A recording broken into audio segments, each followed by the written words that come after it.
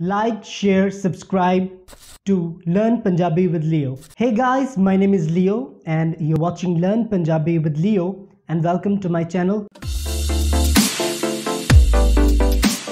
So guys, today I have very amazing and informative topic for you, and that is the script of the Punjabi language, which is the Gurmukhi. So today we are going to learn about this specific script of the Punjabi language. So without further ado, let's get into the video. The meaning of Gurmukhi is from the mouth of the Gurus, and the Gurmukhi script is derived from a Landa script, which is also known as the Sharda script, and it was standardized by the second Guru known as Angad Guru of Sikhism, and it was standardized in around about 504 to 552. Gurmukhi script is a Abugeda script whose meaning is that the vowels and the consonant are written in the one unit to form a word, and diacritics are used to alter the meaning of a word.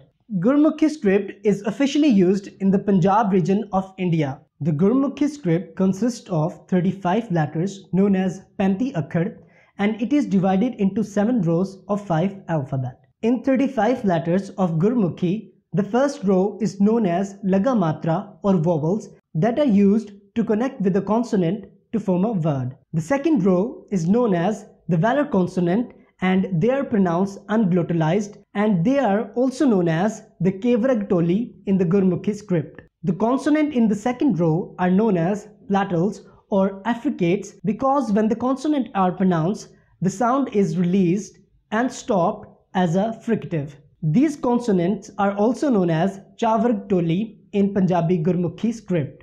The fourth row is known as the retroflex consonant because the sound is made by curling the tongue toward the back of the mouth palatal. The fifth row is known as dentals because the sound is made by touching the tongue to the upper teeth of the mouth, and it is known as the Tavartoli in the Punjabi Gurmukhi script. The sixth row consists of the consonant which are pronounced with the help of the lips. They are known as labials in the Punjabi Gurmukhi script. In the Gurmukhi script, they are known as Parvargatoli. The seventh row in the Gurmukhi script is known as sonorants because the consonant has the resonant when they are pronounced. The resonant meaning is that they have continuity when they are pronounced. And in the Gurmukhi script, they are known as Antim Toli. And there are also additional 6 letters that are not in the Guru Granth Sahib, but they are recently added in the Gurmukhi script. These letters are used to represent the foreign sounds